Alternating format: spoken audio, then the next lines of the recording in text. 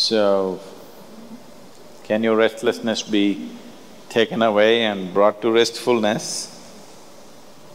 Or simply the question is just this, you're giving it too many names. Don't give it too many names for your problems.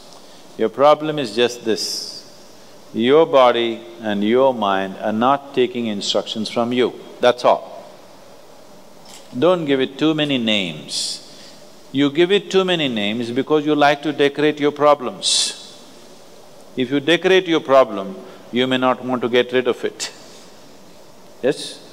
If you decorate your problem too much, you may not want to get rid of it. This is very simple.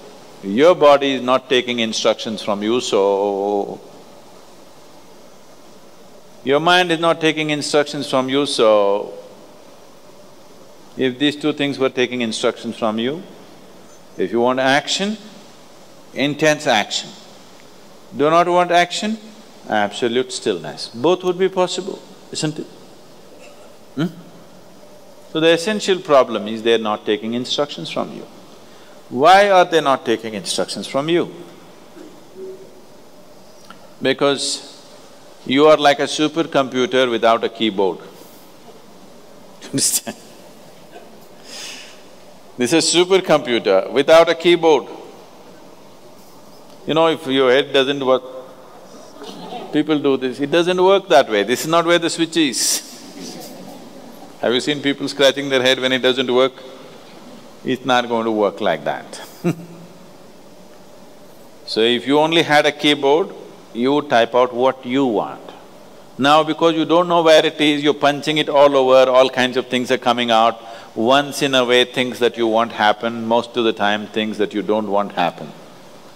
So the thing is to find access to the keyboard, how to operate this machine, which is what we are trying to do, so just pay attention. We will give you a keyboard. Then you type out whatever you want. I don't want to decide what you should type. You type out whatever the hell you want, but what you want should happen. Yes? If your body and your mind does not do what you want, what is the point having them? Losing them is better. No wonder people are talking about no mind. It's not far before, when it becomes very torturous, they will say to be or not to be. What they're saying is no body. Yes? When somebody says to be or not to be, what they're thinking of is a no-body state, isn't it? No body, no mind state will anyway come, okay? Don't ask for it will come anyway. Unasked, it will come and knock on your door one day.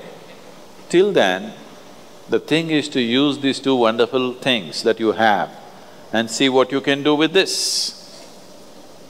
So, it is just that, for one person, the keyboard may be touch mechanism. Or for one person, it's like this, just a verbal instruction, your phone works. You have a phone like that? With verbal instruction, it works. There is one, if you just lightly touch like this, it'll work. There's another one, if you do this, it'll work. There are some, you have to do that. Have you seen like 1970s some espionage movie or a James Bond movie, they have a phone which is this big. Have you seen? Have you seen these things? This big phone, bigger the phone, the longer it is going, that's what they meant to say in those movies. Big phone like this. Now only this much phone, hands-free, you can speak. Because technologies have improved, accordingly in each person, it may be different kind. One may just change by instruction, another needs light punching, another needs little more, another needs… different kind of people. So, whether you need just 2 days yoga or 2 weeks yoga, 2 months yoga, 2 years yoga, we can decide that after 2 days are over. If 2 days are enough, fine. That's wonderful. If you need more, we must do more. But is it very, very important, your body and your mind takes instructions from you and you alone and nobody but you. Yes or no? Very important, isn't it?